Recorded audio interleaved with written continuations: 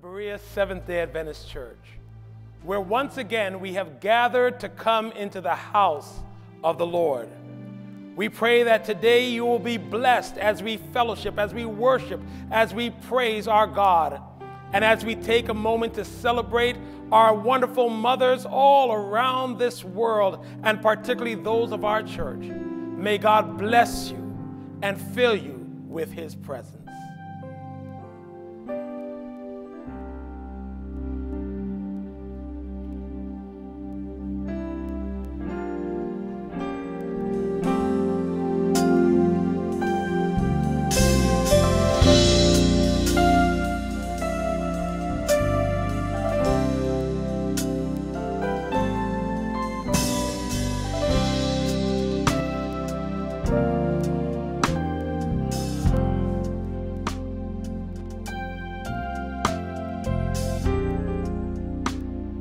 You I'll trust.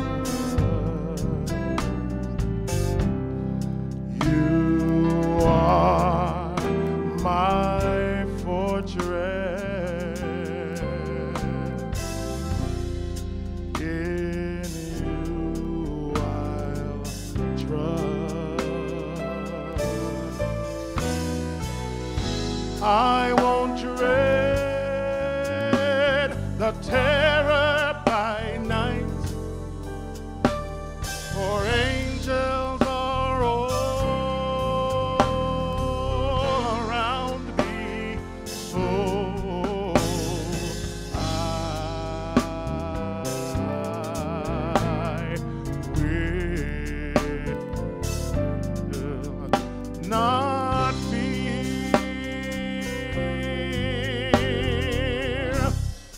You are my refuge.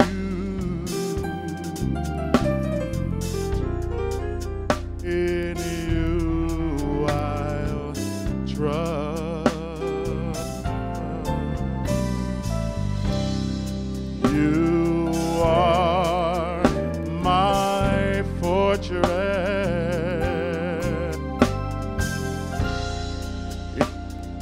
You I'll trust. I won't dread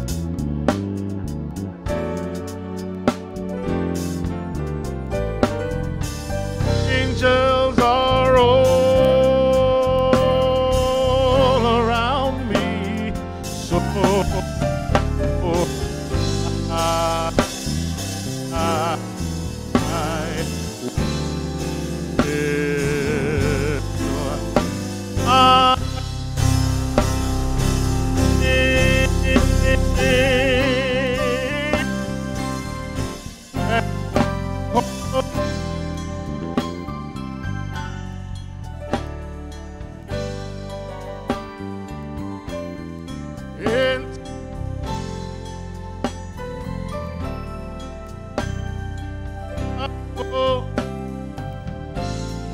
and I call you,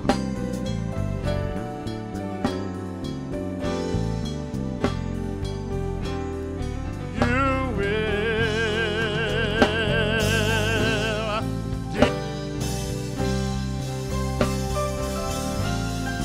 Oh,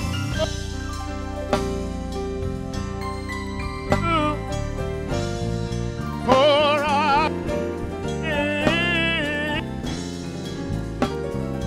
under your shadow,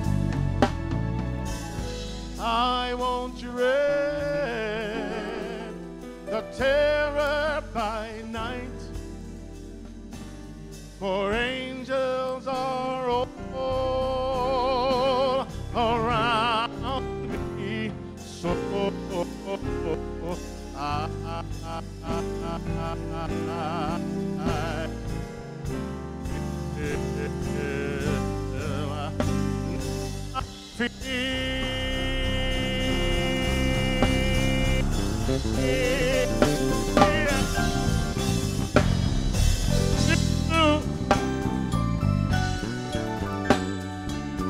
I feel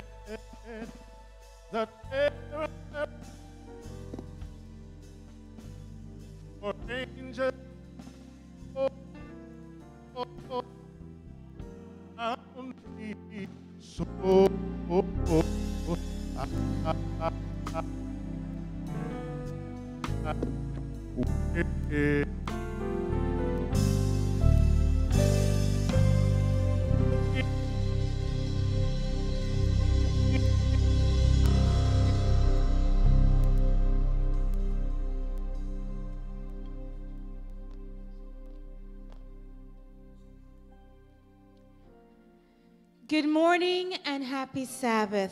We are so grateful that we have this opportunity to come this morning to the throne of grace. This morning it is my privilege and honor to say Happy Mother's Day to all those who are watching around the globe, watching in our community, and especially those within our church. I know that God has a special blessing for you this morning. And at this time, we just want to say thank you. We want to give God praise and honor this morning. So I invite you to come with me to the throne of grace as we bring our petition, our praise, and thanksgiving.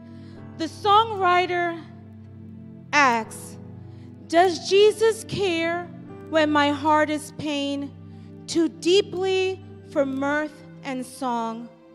As the burdens press and the cares distress, and the way grows weary and long, and the answer comes, oh yes, he cares.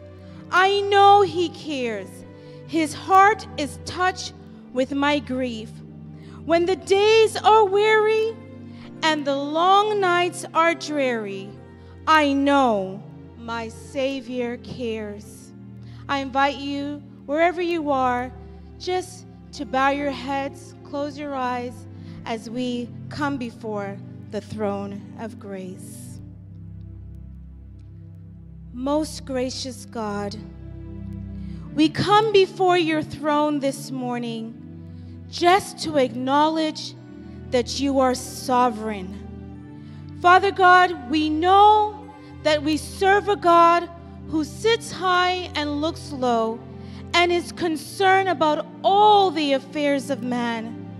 Father God, you were able to speak into the nothingness of our atmosphere, and you spoke and worlds were formed. Father God, we praise you for who you are. And we know, Father God, that you love your very own. This morning I ask, Father God, for forgiveness of sin. We thank you for your Son, Jesus, who has died that we can come boldly before the throne, petitioning your grace and your mercy.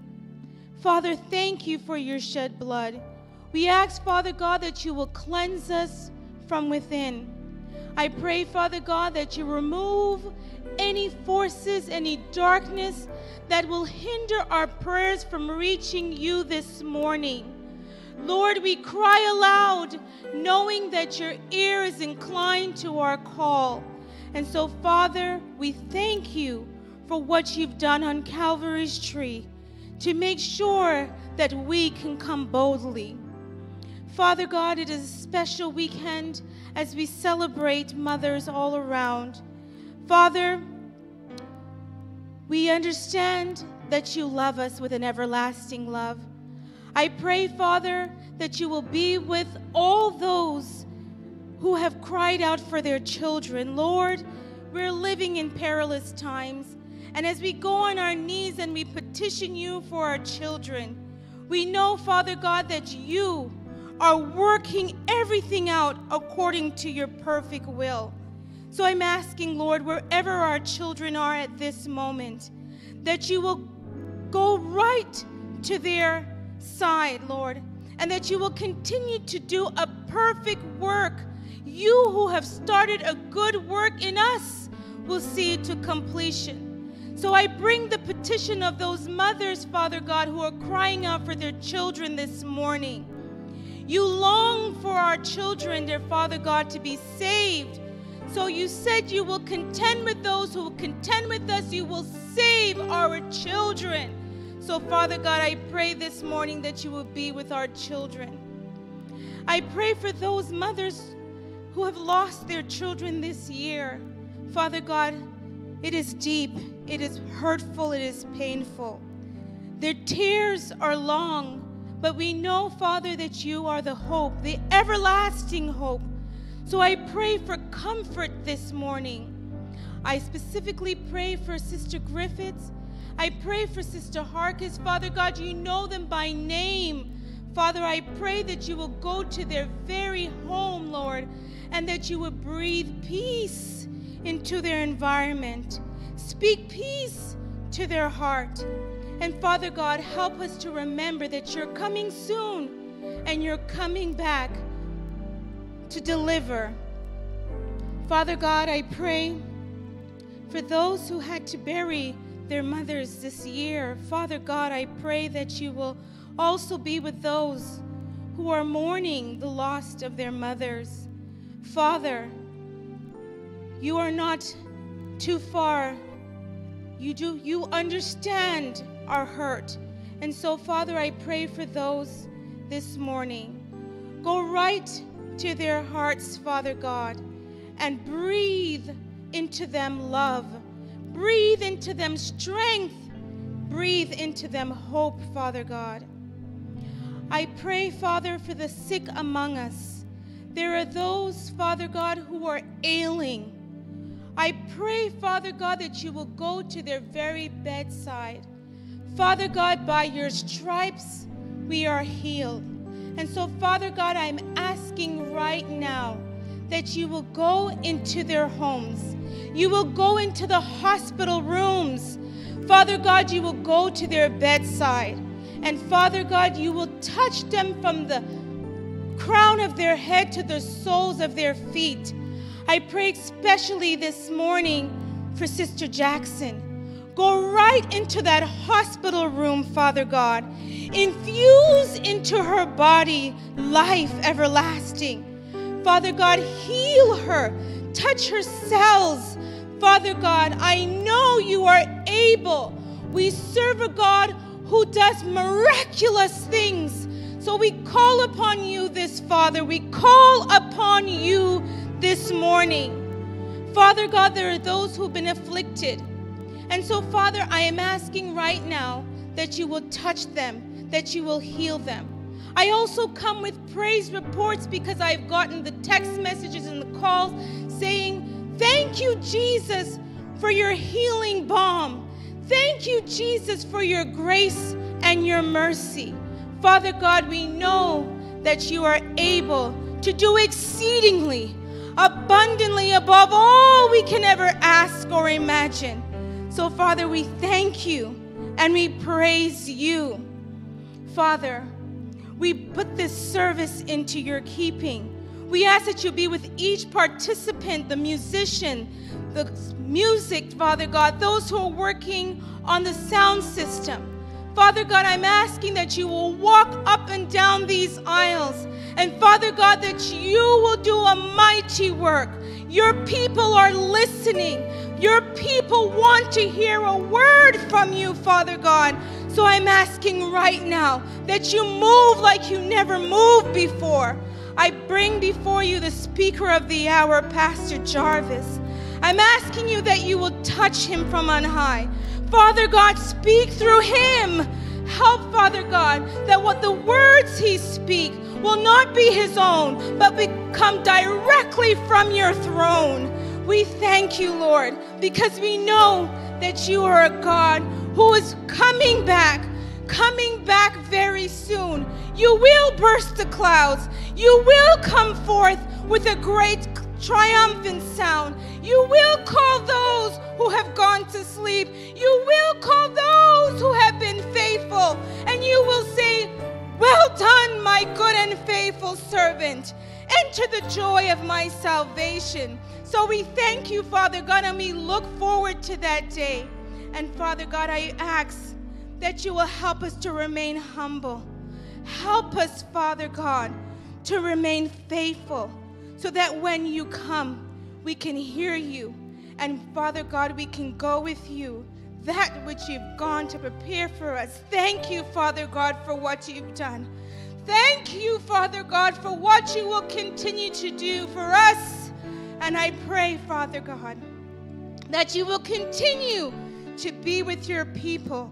In the precious name of Jesus, I pray. Amen and amen.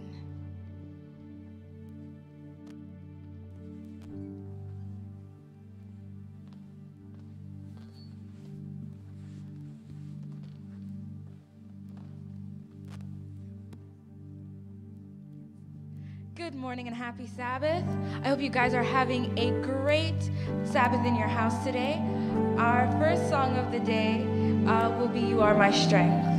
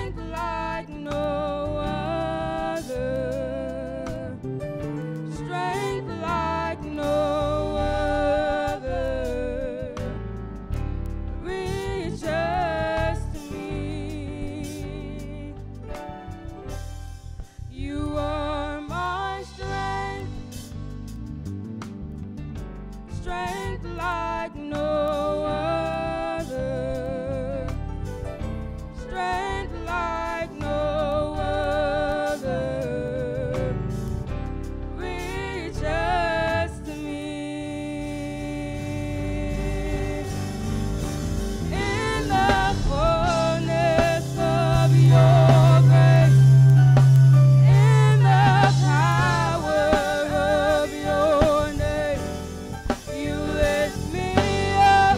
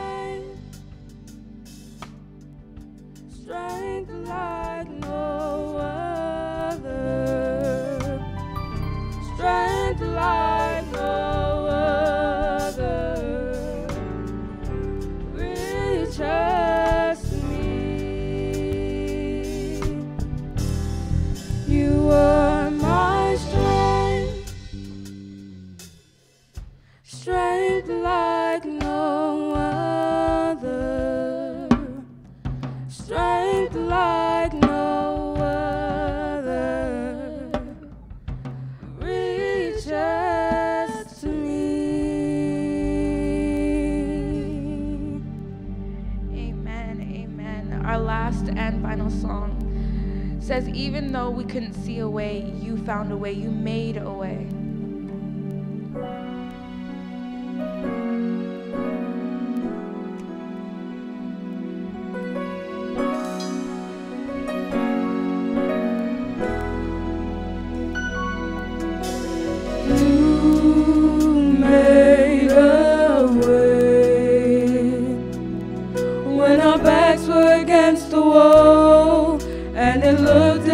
It was over, you made a way, and we're standing here only because you made a way. When our backs were against the wall, and it looked as if it was over. Made a way, and we're standing here only because you made a way.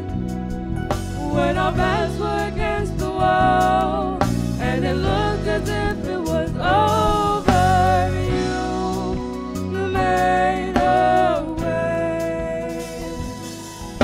We're standing here only because you move mountains, you cause the world to fall with your power. For miracles, there is nothing that's impossible,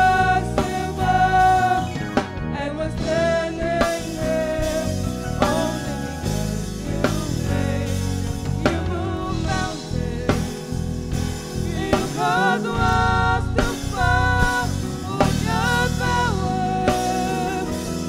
For miracles, there is nothing that's impossible, and we're standing here only because you move mountains. And you cause walls to fall with your power. You perform miracles, and there is nothing that's impossible. And we're standing here only because you made. And we're standing here only because you made us. And we're standing here only because you made us. You made a way. When our backs were against the wall, and it looked as if it was over, you made a way. And we're standing here only because you made a way. When our backs were against the wall, and it looked as if it was over, you made a way. And we're standing here only because you move mountains, and you cause walls to fall with your power. You perform miracles, and there is nothing that's impossible.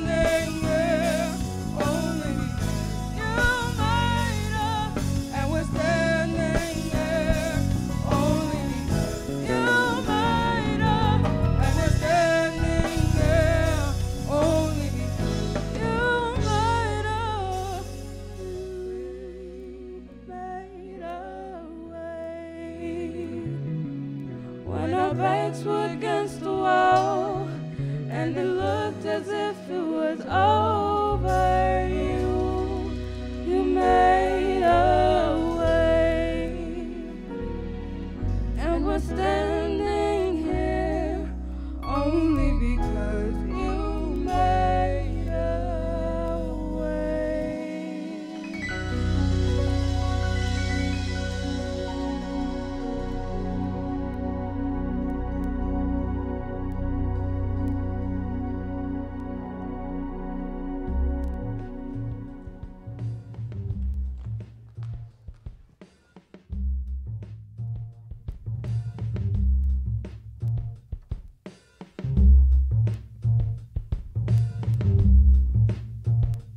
Thanks.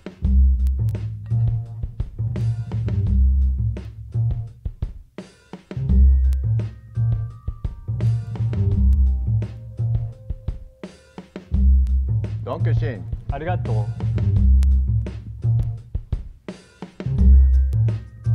Oh, I couldn't. Well, maybe just a bite. Oh, yeah! All right!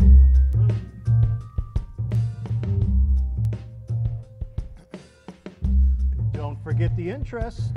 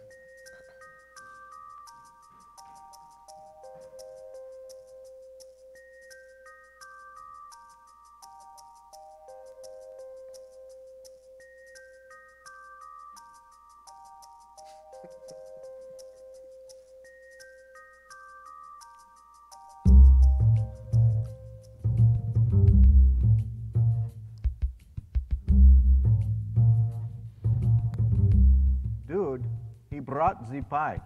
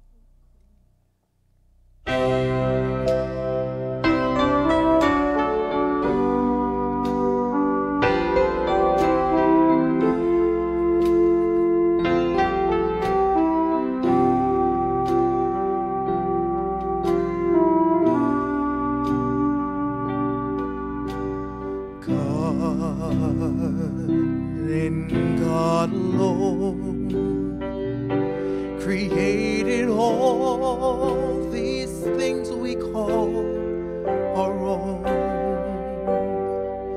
from the mighty to the small.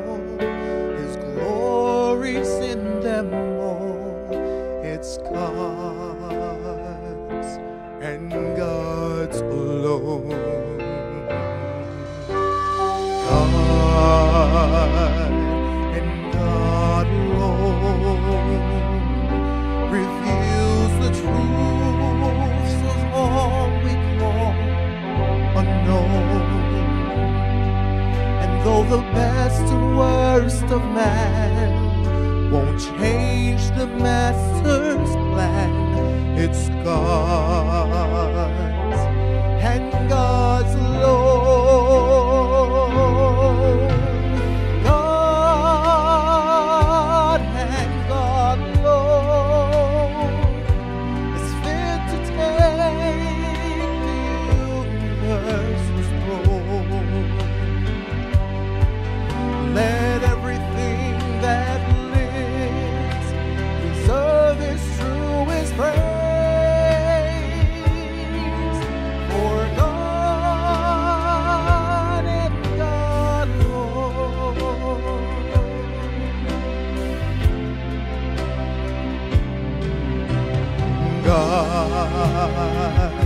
and God alone reveals the joys of our eternal home. He will be our one desire, and our hearts will never tire of God and God alone. God and God alone is fit to take the universe's throne. Let everything that lives preserve its truest praise. For God and God alone, God and God alone is fit to take the universe's throne. Let everything that lives preserve its truest praise. For God and God, let everything that lives preserve its truest praise.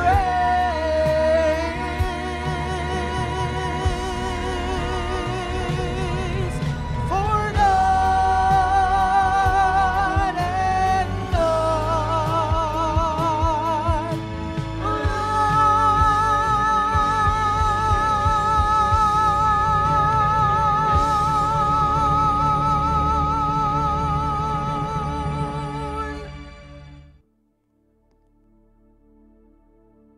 Jesus, I just don't trust you. You don't trust me? No, I mean, I want to trust you. I just don't. I have an exercise that I think will really help you. Oh, okay. Stand here and face this direction. Now, do you trust me? No, I just said I don't trust you. All right, well, this is all part of the exercise. Oh, all right? right, okay. Whenever I ask you if you trust me, you say, yes, Jesus, I trust you. Even though I don't. It's practice. Okay. So, do you trust me? Yes, Jesus, I trust you. Now, fall back. Are you going to catch me? Don't worry about that part. Okay, that's the part I'm worried about. You can do this, okay? Just trust me. Trust you. Fall back. Okay, well, Jesus, I trust Good. you. Yes, I do trust you. I'm going to fall Okay. back. Woo! Oh, okay. That's great. Let's try this again. Just face this direction and keep your feet planted, all right? Do you trust me? Yes, Jesus, I trust you. Now, fall back. Okay, I'm going to do it. All right.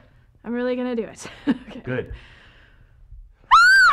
Oh, Jesus, you really caught me! I didn't think you were going to catch me, but you did! Oh, that was great! That was great! You're ready for level 2. Level 2, here I Yes. come, baby! Woo! Whoa! Okay, hold it. Oh, you know what? You're too close. You need to move back. Ah, right. Okay. This one's a little bit different, Laura. Okay. Stand here, Uh-huh. but face me. Woo! Forward fall. I Okay. can do that. Wait. Whoa. Okay, wait for my signal. Oh, right, the Jesus signal. Yes, the Jesus signal. Do you trust me? Yes, Jesus, I trust you so much. Good. Fall back. That's awesome. It is awesome, especially when you do it. Seriously? Of course. Okay, Jesus, I don't know if you noticed this, but there is nobody over there. I know it looks that way to you. It looks that way. It is that way. You can do this, Laura. Just trust me and fall back. Jesus, I can't do that. We can do it together. I can't. You can. I won't.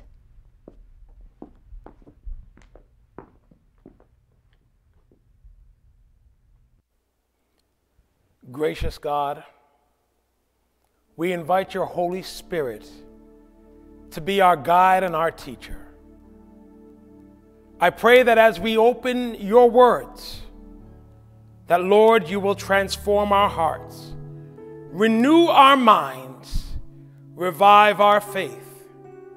Speak, Lord, so that we might hear from you. In Jesus' name, amen. I've entitled today's message, The Wilderness.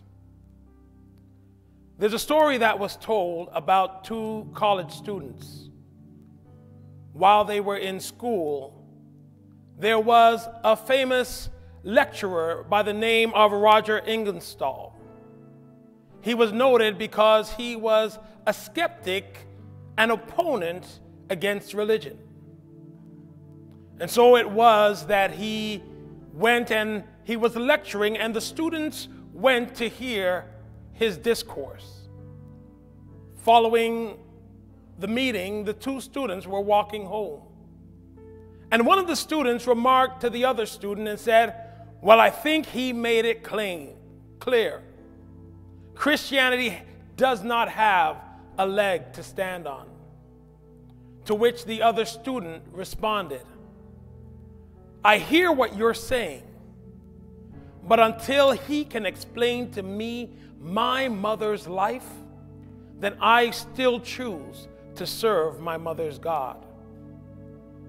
We realize that as we will open God's Word today, that the experience of our faith is oftentimes passed down to us through the example of our mothers.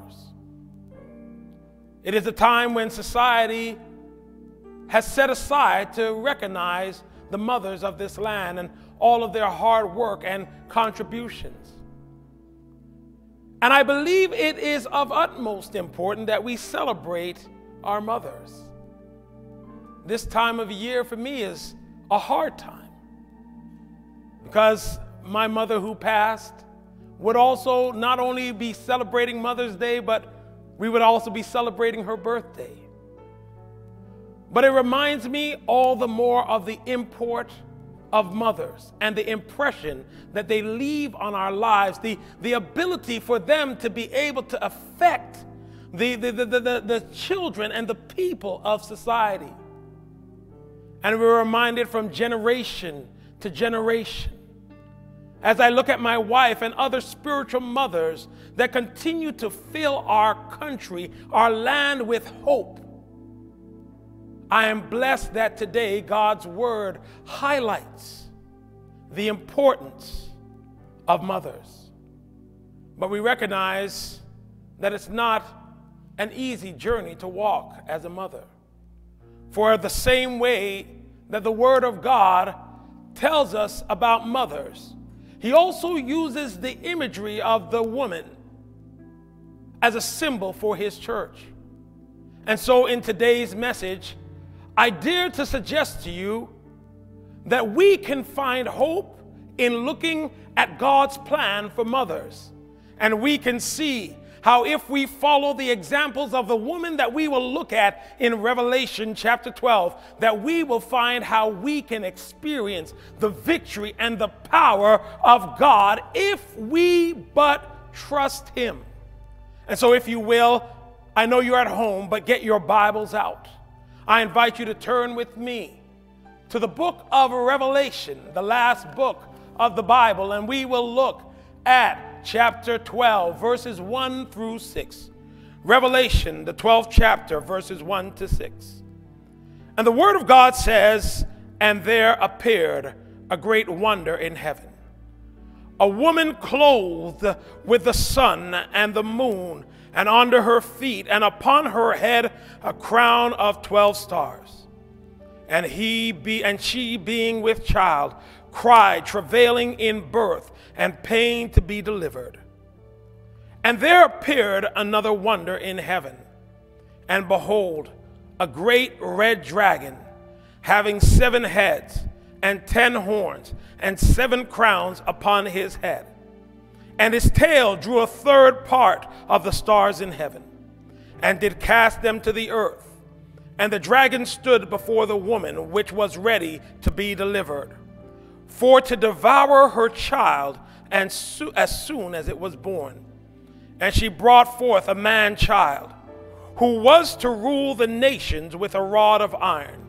And her child was caught up unto God, and to his throne. And verse 6 says, "And the woman fled into the wilderness, where she hath a place prepared of God, and they should feed her there 1,260 days.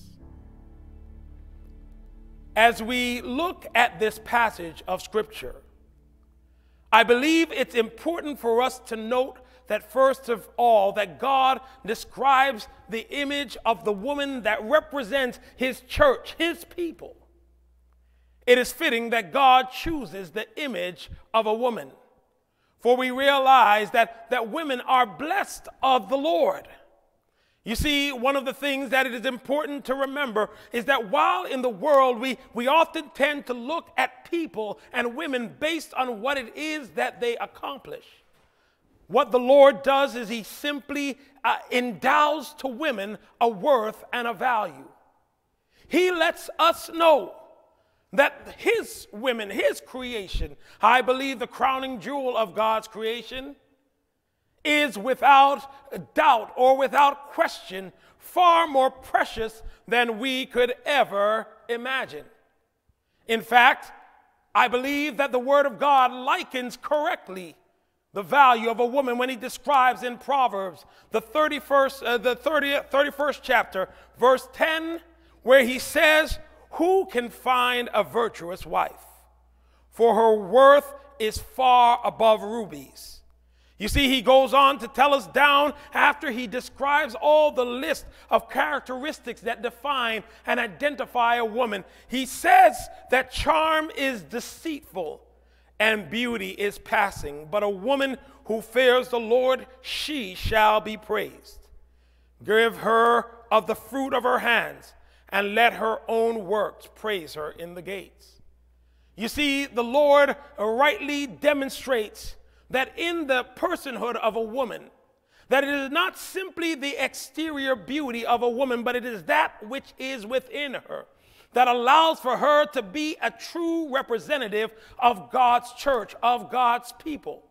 In fact, throughout the chapter, and if I had time, I would read all of it for you. But it lets you know that a woman who knows God values her abilities and intelligence.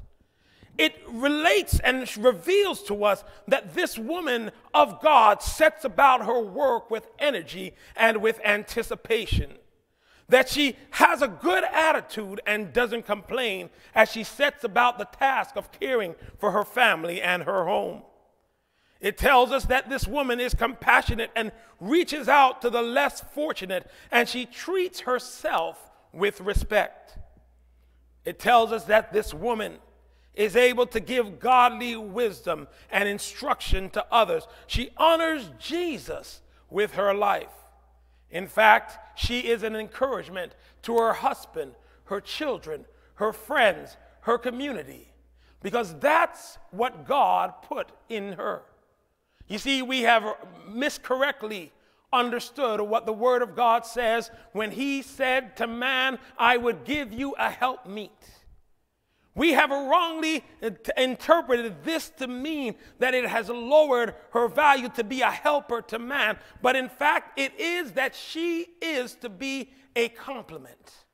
She is to be a complement to man. It means that while there were certain attributes of God that were revealed through a man, there were different and equally important and distinctive characteristics of a woman that allows for the image of God in humanity to be complete and fulfilled.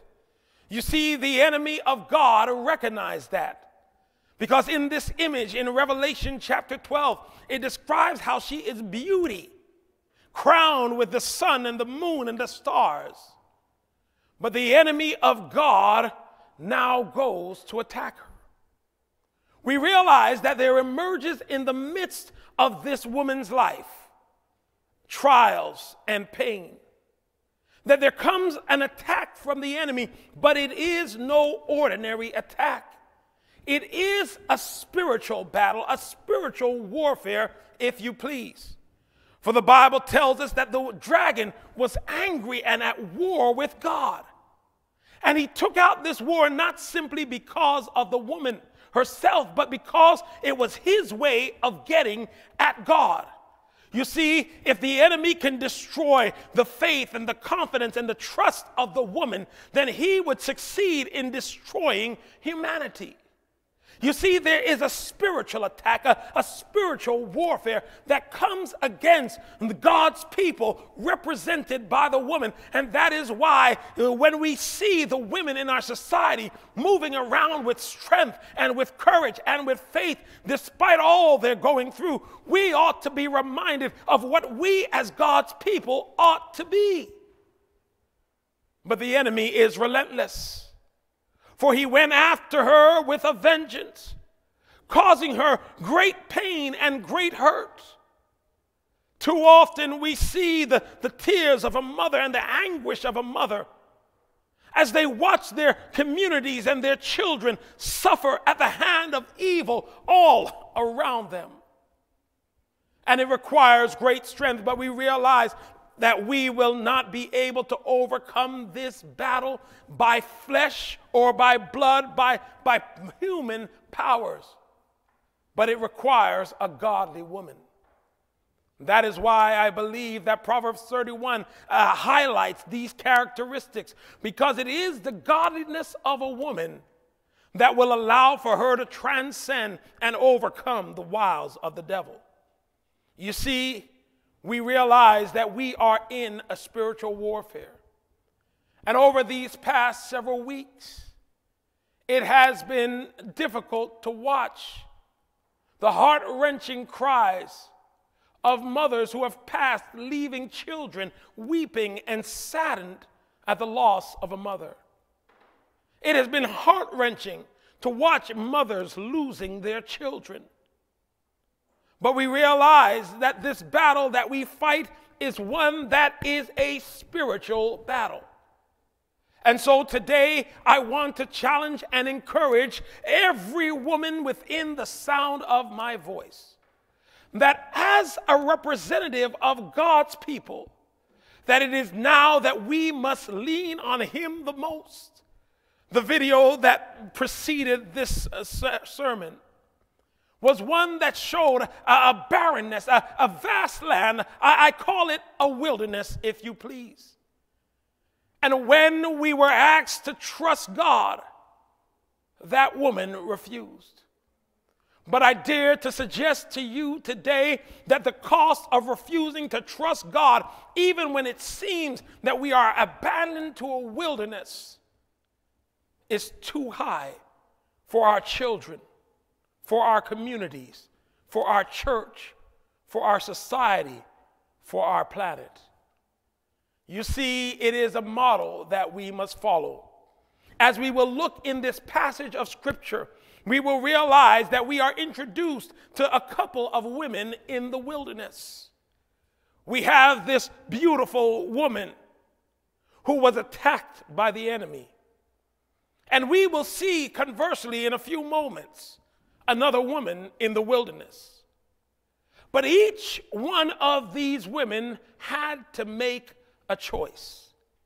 Their choice would either cause them to trust and be dependent on God, and I will suggest they will come out victorious, or they will be in the wilderness and give over to the law of the jungle, if you please. They will allow life to sweep them over, and they will be transformed from the natural beauty and power God has endowed them with to something that is unimaginable and unrecognizable. It is a spiritual warfare of no means. And while we are seeing all that is happening around us today, while we are seeing that there is uncertainty when it comes to how we will provide for our families, what the future hopes, making sure that we are keeping our families safe and secure, it is now more than ever that even though it might seem like there is a vast wilderness in front of us, that we must rely on God. For you see, the Bible tells us that while this woman was attacked by the enemy, that the woman was protected and nurtured in the wilderness. But let me introduce you to the woman that did not make that choice. If you turn with me to the book of Revelation, Revelation chapter 17, I want to introduce us to another woman who was also in the wilderness. But yet her reliance was not upon God. She did not depend on spiritual things, but rather she depended on human ingenuity, on her street smarts, if you please. And it did something to her nature. Read with me, beginning in verse 3. So he carried me, this is John being taken away in vision. So he carried me away in the spirit into the wilderness, and I saw a woman sit upon a scarlet-colored beast, full of names of blasphemy, having 7 heads and 10 horns. And the woman was arrayed in purple and scarlet color, and decked with gold and precious stones and pearls, having a golden cup in her hand, full of abominations and filthiness of her fornication. And verse 5 says, and upon her forehead was a name written, Mystery Babylon the Great, the mother of harlots and abominations of the earth. You see, we realize that as John went into the wilderness, he saw a woman who had made a different choice. She had become burdened by the cares of the world. She had become overwhelmed by what it was, the challenges she was facing. She became pressed down and worn out by the attacks of the devil. You see, the enemy will try to get you to give up what he cannot take away.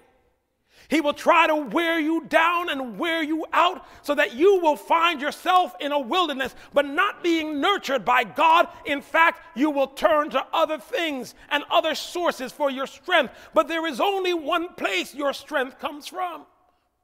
And this woman decided that she would find other things to cover her pain. Sometimes we go through stuff and we want to hide what we look like. You know, I know it's an amazing thing as I've been on Zoom, and there are many people hiding their faces today.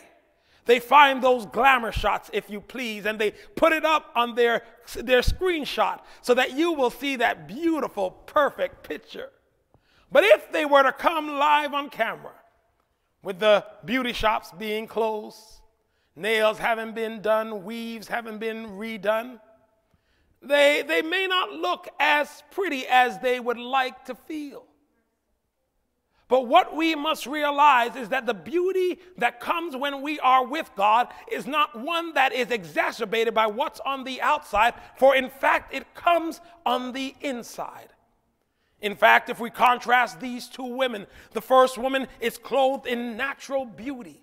The beauty that is within her shines out, so much so that she is compared with the beauty of the sun and the stars and the majesty of the moon, that which God created with his own hand. But this woman has tried to cover her pain, decked herself out in all kinds of jewels and makeup, things that might give a form of beauty, but it is only superficial and artificial.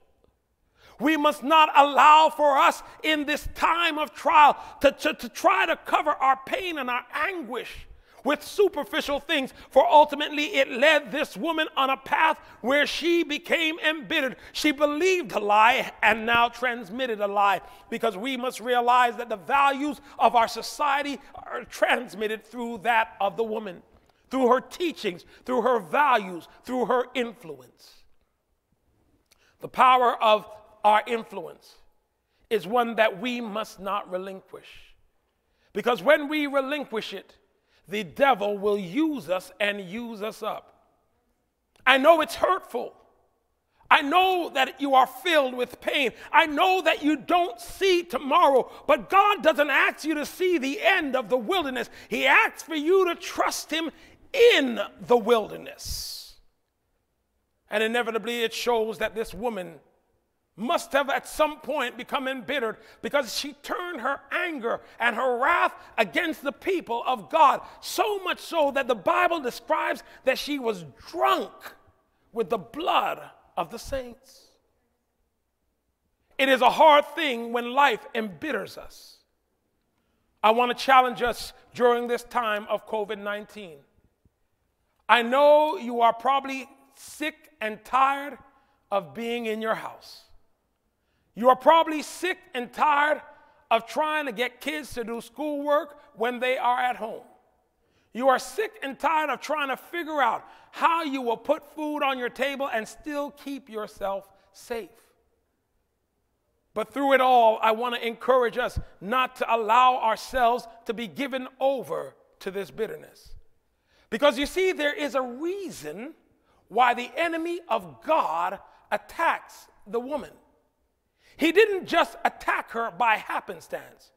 He could have chosen to attack the man. But if we go back to our scripture in Revelation chapter 12, we will see that there was something that she possessed that he was after. There was something that this woman carried in her that, if allowed to come to its natural fruition, that he would be defeated almost immediately. If we go back, we take a look at verse 2, which tells us that this woman was being with child. She cried, travailing in birth and pain to be delivered. But it also goes on to tell us in verse 5. In verse 5 it says, and she brought forth a man-child who was to rule all nations with a rod of iron. And her child was caught up unto God and to his throne. You see, the unique description about this woman that the Bible describes is that she was carrying a child in her womb.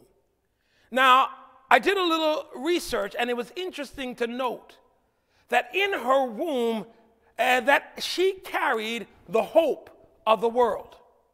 In her womb, even though that there was sadness and despair all around, the child that was within her, when he would be born, he would rule with a rod of iron. He would take full control of all the chaos, and he would defeat the enemy. And I will suggest to you that that is why the enemy is after the woman. He tries to destroy what is in her, what she carries in her womb, so that by destroying it, he would destroy the rest of us. Now, you may wonder and question how does this relate to women today in the 21st century? For we understood that the child being talked about was Jesus. The child that she carried in her womb was the Messiah, the one who would come to die and take away the sins of the world. We must understand and recognize that the imagery that is used is one that still draws off of realities that are applicable today. If we watch our society, we notice that there is an upturn and an uptick in violence. If we watch our society, we note that there is a callousness towards human life. We realize that people are more concerned with things and not people. More concerned about gathering and not giving and taking care of those around. In fact, I will say it plain and simple. Our society is selfish and self-centered. Now, one of the amazing things that has been wonderful to see is during this period of crisis, we are seeing that humanity is returning to the good nature that God has endued us with and created us with, so that we would reach out and care for one another. But this is in a time of crisis. The sad reality is once the crisis passes, we tend to go back to looking out for number one, and that's me. But God put something in a woman. When God created Eve, the attributes of God that are connected with his gentleness, his compassion, his goodness, his mercy, these are attributes that are innately in woman. Now, I know that there are some who may not be comfortable with the distinction that I make between how God created male and female. But we must remember that God did not make one above and another one lower. God made them different but equal. And the attributes given to a woman was to counterbalance the attributes of a man, and so the totality of who God is could be seen.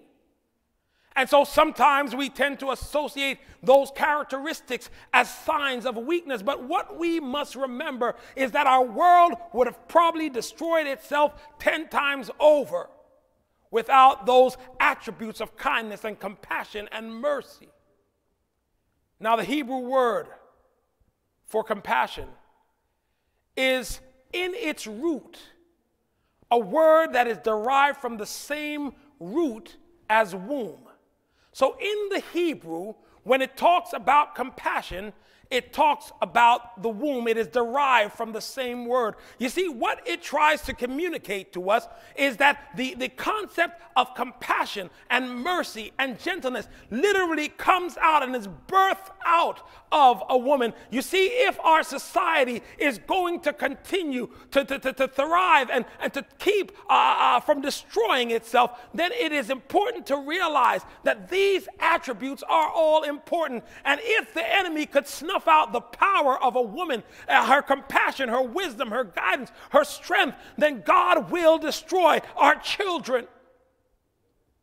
And so the enemy is trying to get to the mother so he can get to the rest of us. But if we allow for this woman to be able to meet her full maturity, we see that just as the child who was born became the deliverer of the world, that so in this spiritual warfare that we will be overcomers. I want to encourage somebody today that as we are looking at what is going on around us, the Bible has told us that we are going to be victorious. For the woman who made the choice to trust in God, even though she was in a wilderness, the Bible says in verse 6 that she was protected and nurtured. And I want somebody to be encouraged today that no matter what it is that you are going through, no matter how difficult it seems, no matter how many tears you have cried, God will protect you and nurture you in the wilderness. God will never leave you nor forsake you. In fact, when it seems man has abandoned you, the Bible says that the name of the Lord is a strong tower. The righteous run to it and are saved. When we are in the midst of a wilderness, God will cover us with eagle's wings. I like the imagery of an eagle. It is one of my favorite creations. The image of an eagle, a mother eagle, is that which flutters and watches over her children. She will stand guard over them day and night. She will ensure that no harm comes to them. You see, in this imagery, we are reminded that God will protect his children. I know you might be afraid of what tomorrow brings, but don't be afraid because God is already in tomorrow. And because God is in tomorrow, he asks for us to trust him. He asks for us to believe that he is a rewarder of those who will diligently seek him. He asks for us that when we are afraid, that we will lean on his bosom. For we realize that the symbol of the woman is a call to the church, that when we are alone in the wilderness of life, God will protect you and me. God will provide. Even though it seems like we've lost our source of income, God is our provider. Even when it seems that our health is in jeopardy, God is our healer. Even though it seems like we don't know where our next meal is coming from, God will provide. Our bread and our water shall be sure. You see, God lets us know that what he is asking of us in these times of crisis is what this woman did. Trust him, and he will provide healing. Lean on him, and he will protect us. Stay true to his word, and God's word will not fail. I tell you that when we look at what God does, he shows us another picture. In Revelation, the 21st chapter, he shows us now a picture of the end. For you see, there were two women that made different choices. One to trust God and one to depend on human agencies. And as a result, the one that depended on self and human agencies became embittered. But the one who trusted in God, God kept her through the wilderness.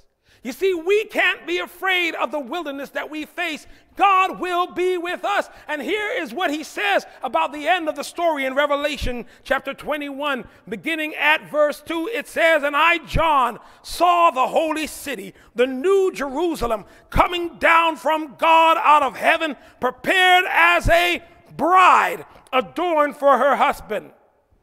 And I heard a great voice out of heaven saying, Behold, the tabernacle of God is with men, and he shall dwell with them, and they shall be his people, and God himself shall be with them and be their God." You see, the Lord tells us that this woman who trusted him, he comes at the end of time, and he talks about his bride, this woman that has been prepared, ready to meet him. She shall come victorious. The Bible says that every tear that she has cried, he will wipe away every tear from her eyes. The sickness that she endured, that she will be restored to fullness of health. There shall be no more sickness. There shall be no more sorrow, no crying, no pain. Why? Because she trusted in God. And when she trusts in God, that child that was sent of a woman to be born to redeem man shall do what he does best and shall give us the victory. You see, it is for us to hold on. It is for us to believe that God will do what he says. I'm reminded of a story of a British prime minister. He described how it was that he came to grow to be the man that ultimately would be the head of state. He described that as a child, it was before he could remember anything. But the story was told to him over and over again that he would not be where he was today if it was not for his mother. If it was not for his mother who gave her life for him. For the story that was told to him is that he was traveling in his mother's arms as a little infant. And while they were traveling, there came an unexpected snowstorm. A blizzard. She lost sight and ultimately lost her way. She could not get to her destination.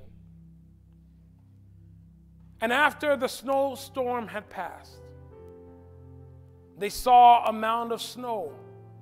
And when they uncovered it, they found that it was the body of his mother.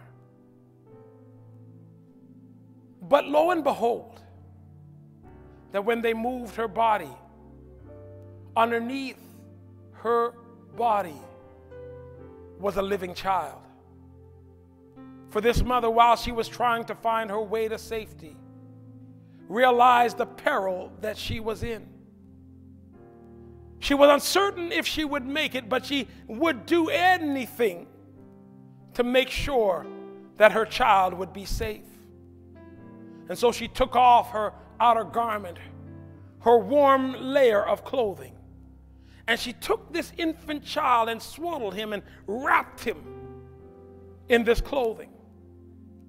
And when she had no more strength, when there was no more push in her body, it is recorded that she curled her body over the infant child, wrapped in this outer garment, and whatever heat was left in her body, she used it to secure her child.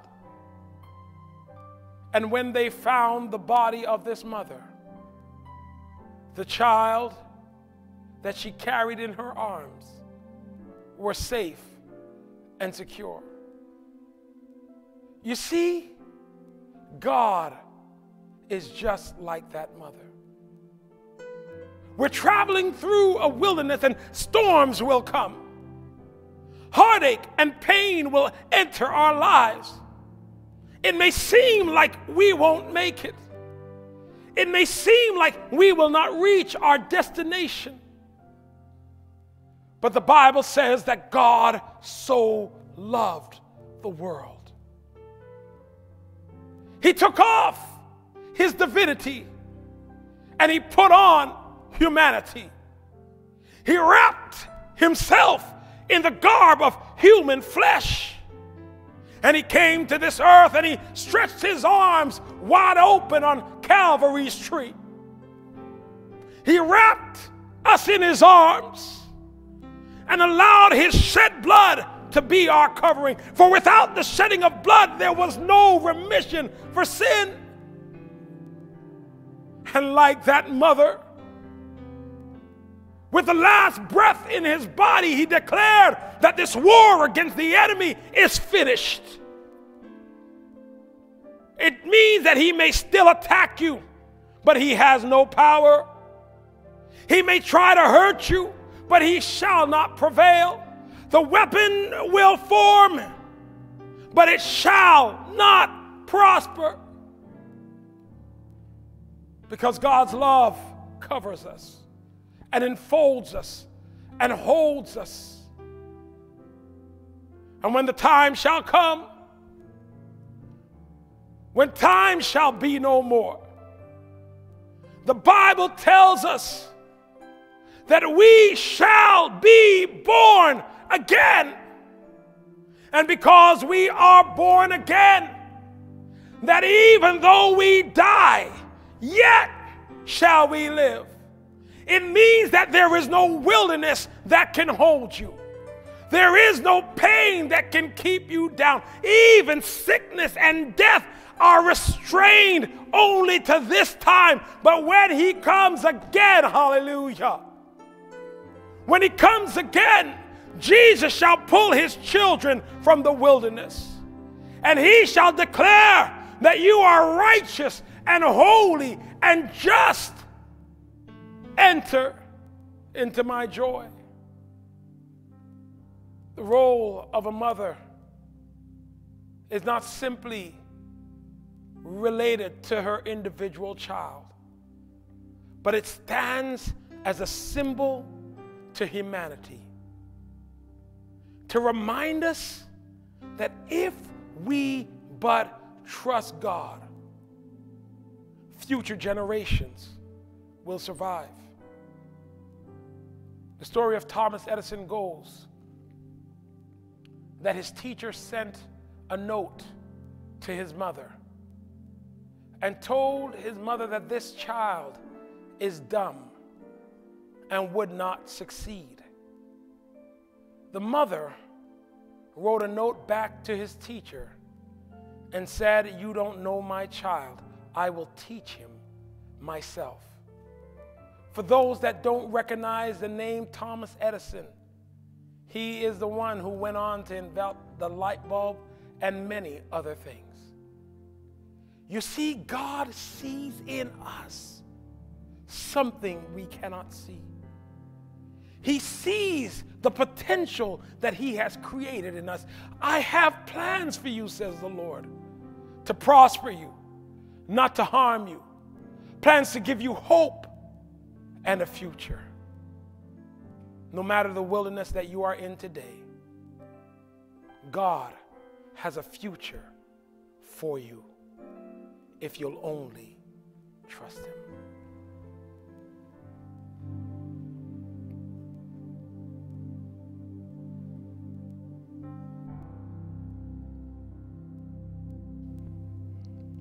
I will not fear the arrow by day, nor will I fear the terror by night. The God who governs angel armies has set encampments around me. Whom shall I fear? I will not fear the arrow by day, nor will I fear the terror by night. The God who governs angels' armies has set encampments around me. Whom shall I fear? Whom shall I fear? Whom shall I fear? Whom shall I fear? Whom shall I fear? The God who governs angels' armies has set encampments around me. Whom shall I fear? Whom shall I fear? Whom shall I fear? Whom shall I fear? Whom shall I fear? The God who governs angels' armies has set encampments around me. Whom shall I fear?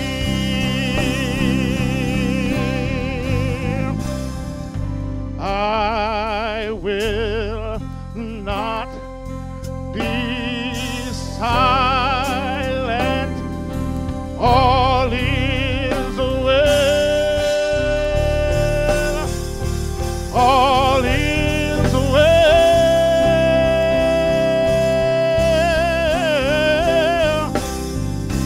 I will not be silent.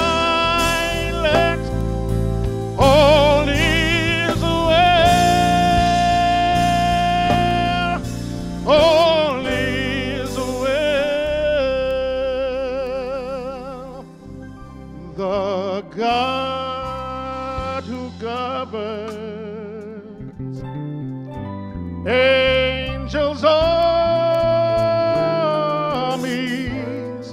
has set encampments around me. Whom shall I fear? The God who governs angels' armies. Whom shall I fear?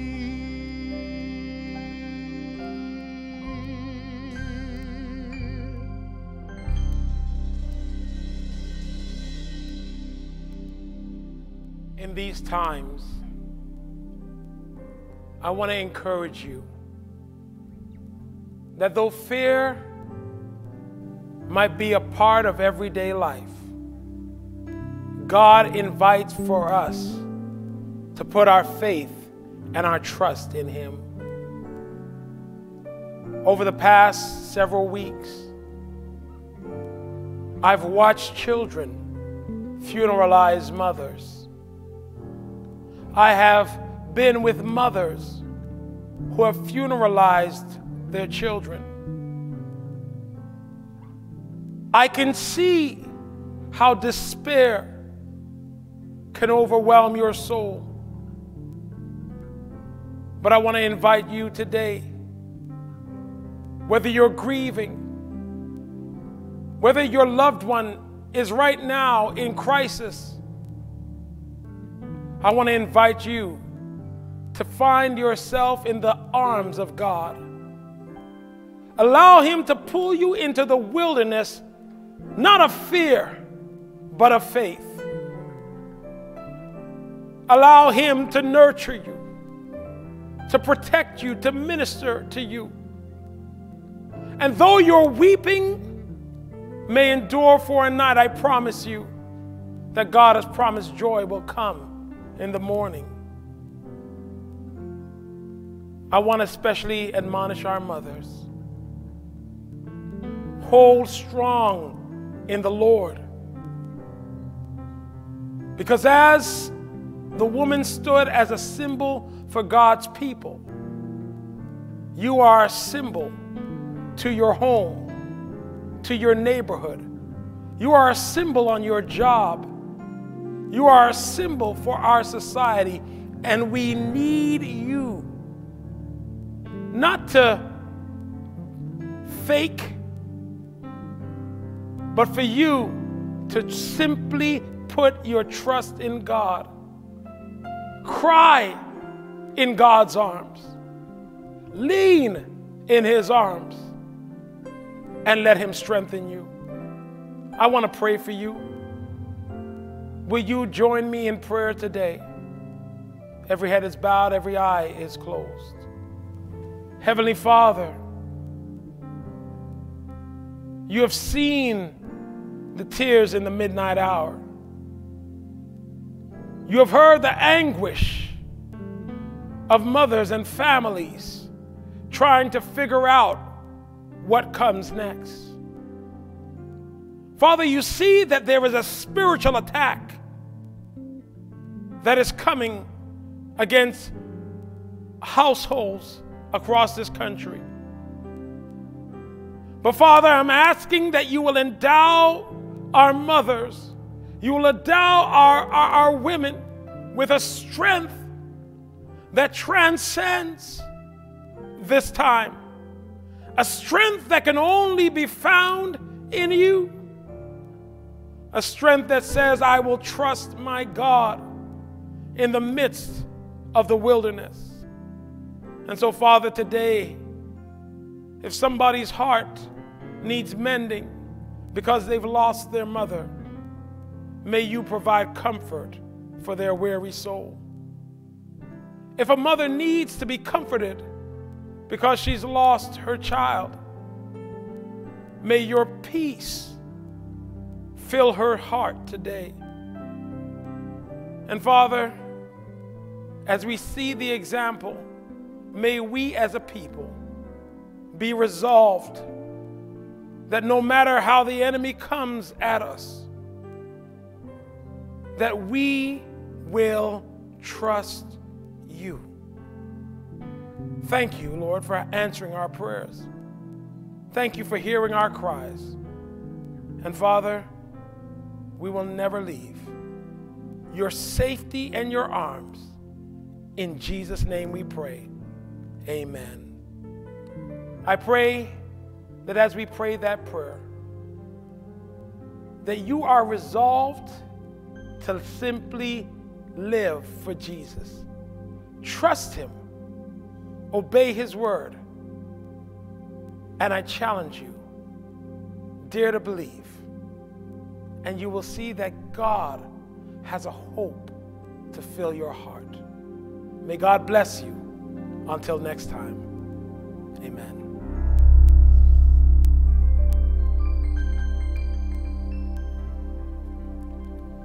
We pray that you are blessed by today's message and hope that you will continue your walk with God. Please make use of our website to download Bible studies or request prayer. God has something special in store for you. May God continue to bless you and dare to believe you will see that there is hope where you are.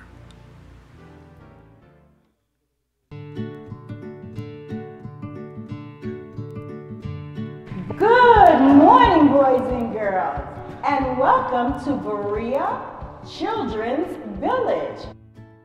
Sister Tolbert.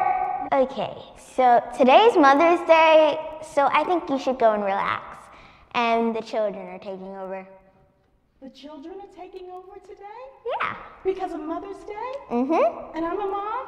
Mm-hmm. Oh, okay. Well, I'm going to go and sit down and enjoy our children's Mother's Day program. This is our Mother's Day card for all the mothers here that we got. Let's see who's first. Oh, Bailey. She is doing opening prayer. Bow your heads and close your eyes. Dear Heavenly Father, I just want to say thank you for blessing us with another day of life and letting us do your will. Thank you for letting us see your glory and grace another day. Help us all to be obedient and be pure and always listen to your word. Bless all our fathers, mothers, aunts, uncles, siblings. Be with them. Help them to be safe. Help no danger and harm. Be with the mothers as it is going to be Mother's Day tomorrow. Help us all to respect them. In Jesus' name I pray, amen. Next, it will be Desiree with our scripture reading. Hi everyone, my name is Desiree and I'm 9 years old. Today I'll be reading Proverbs 31:25-29. This is the NLT version. She is clothed with strength and dignity, and she laughs without fear of the future. When she speaks, her words are wise, and she gives instructions with kindness. She carefully watches everything in her household and suffers nothing from laziness. Her children stand and bless her. Her husband praises her.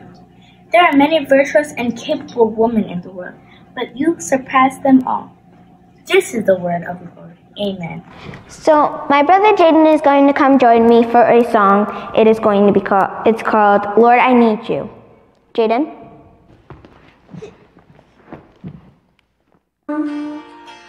I confess, bowing here, I find my rest.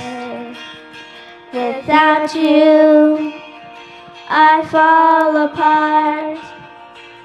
You're the one that guides my heart. Lord, I need you. Oh, I need you. Every hour I need you. My one defense, my righteousness. Oh God, how I need you. Where sin runs deep, your grace is more. Where grace is found is where you are. Where you are, Lord. Lord, I am free. Holiness is Christ in me.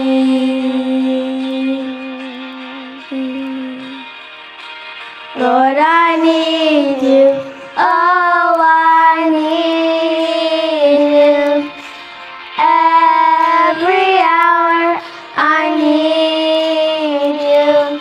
My one defense, my righteousness.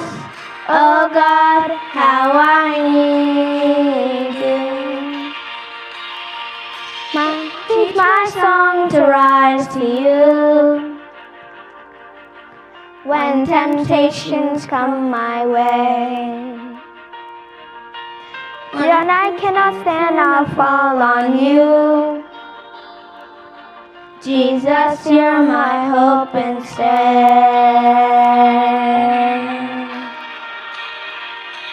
Lord, I need you.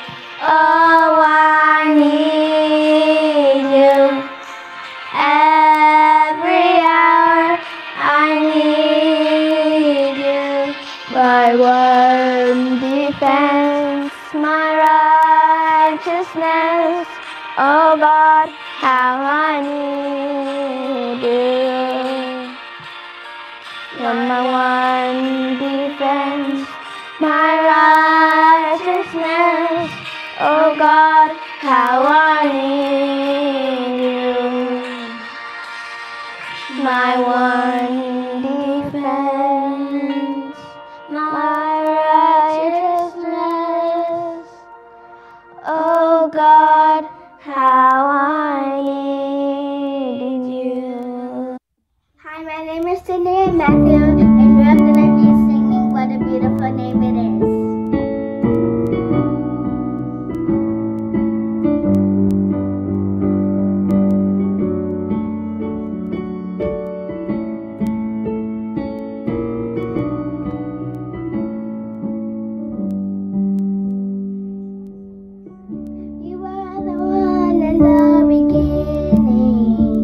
One with God the Lord Most High,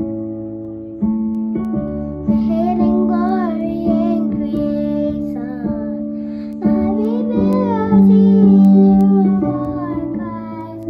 What a beautiful name it is! What a beautiful name it is! The name of Jesus Christ, my King. What a beautiful name it is! Nothing compared to this. What a beautiful name it is, the name of Jesus. We didn't want heaven without us, so Jesus, you brought heaven down. Your sin was greater, love was greater. What could separate us now? What a beautiful name it is. What a beautiful name it is. The name of Jesus Christ, my King. What a beautiful name it is. Nothing compares to this. What a beautiful name it is. The name of Jesus.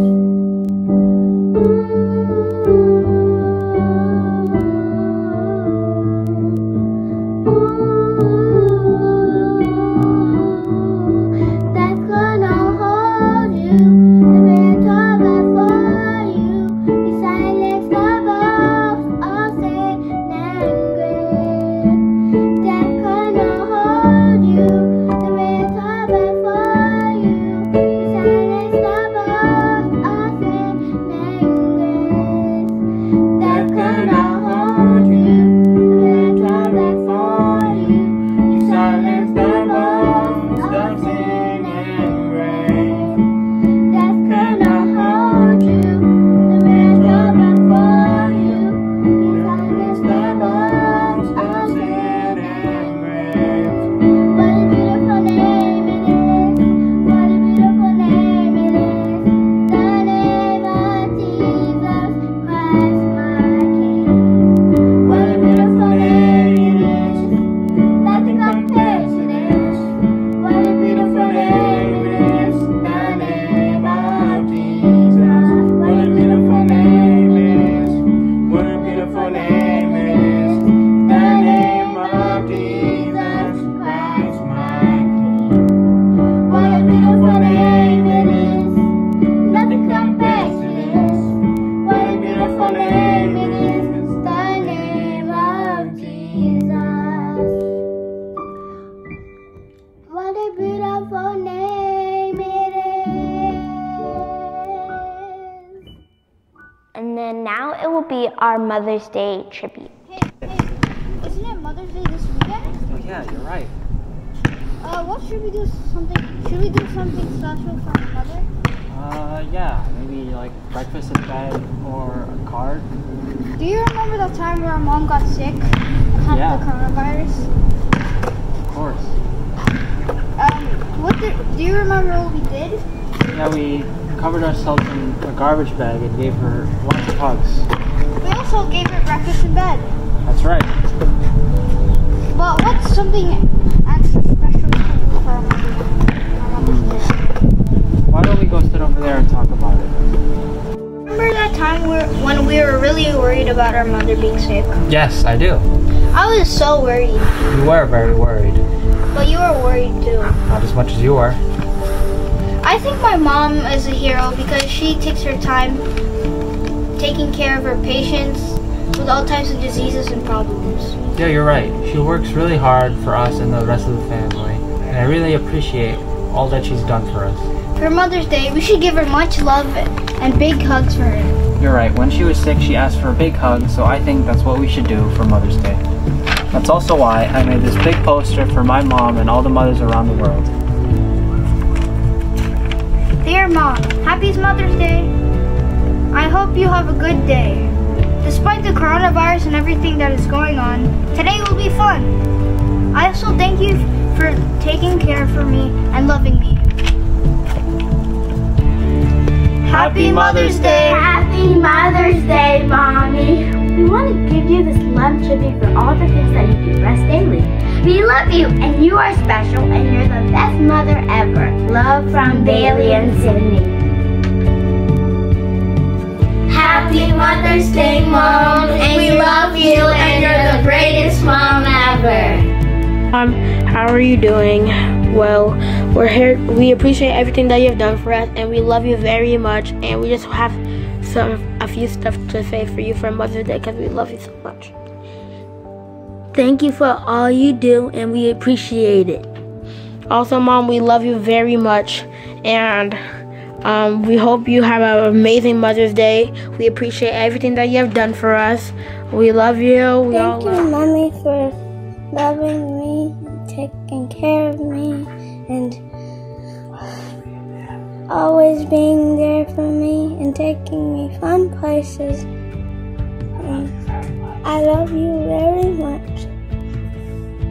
So I said Thank you for all that you do for me.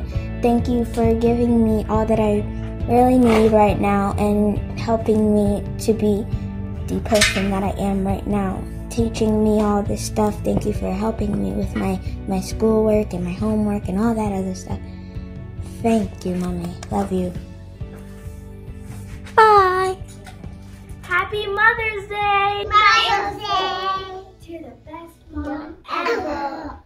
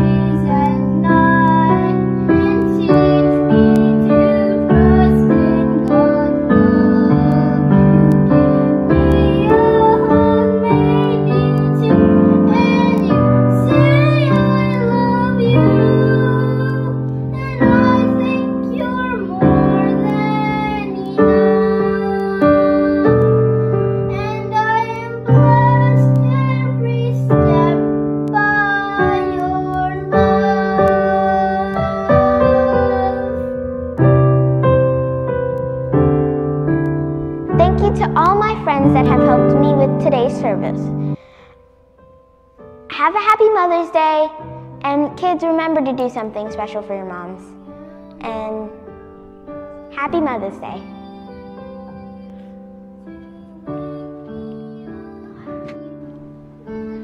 Hello, boys and girls, and welcome to Berea's Children's Corner. We're so Village. Berea's Children's Village.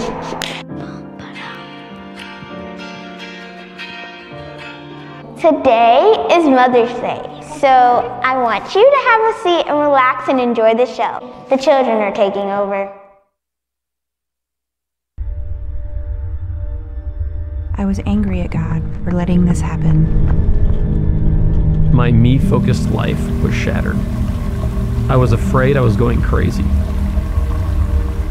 Exhausted from trying to hold it all in and act like I was okay. I felt completely lost. Resentful that life was going on like normal for everyone else. I was lonely, scared of my new normal. I had an intense longing for things as they used to be.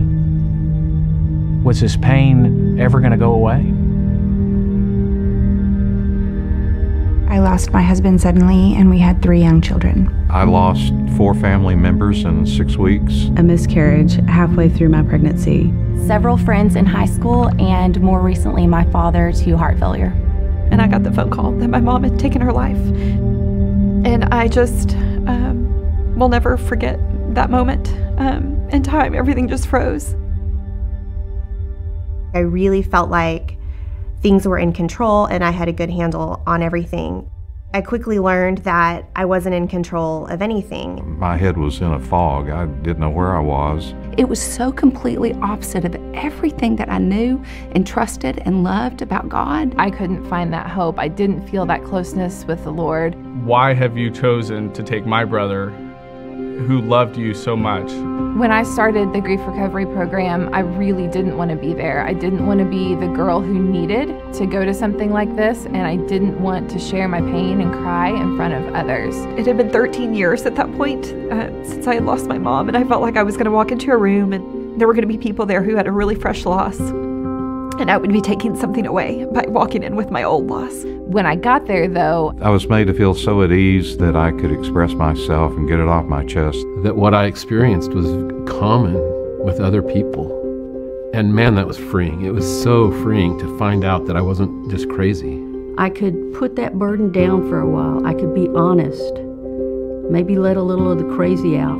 The freedom to forgive my parents for not being around. As silly as that sounds. I used to think that time would heal wounds. And time doesn't heal wounds. Grief never really goes away, but it can be turned into something different, and that something different can be hope.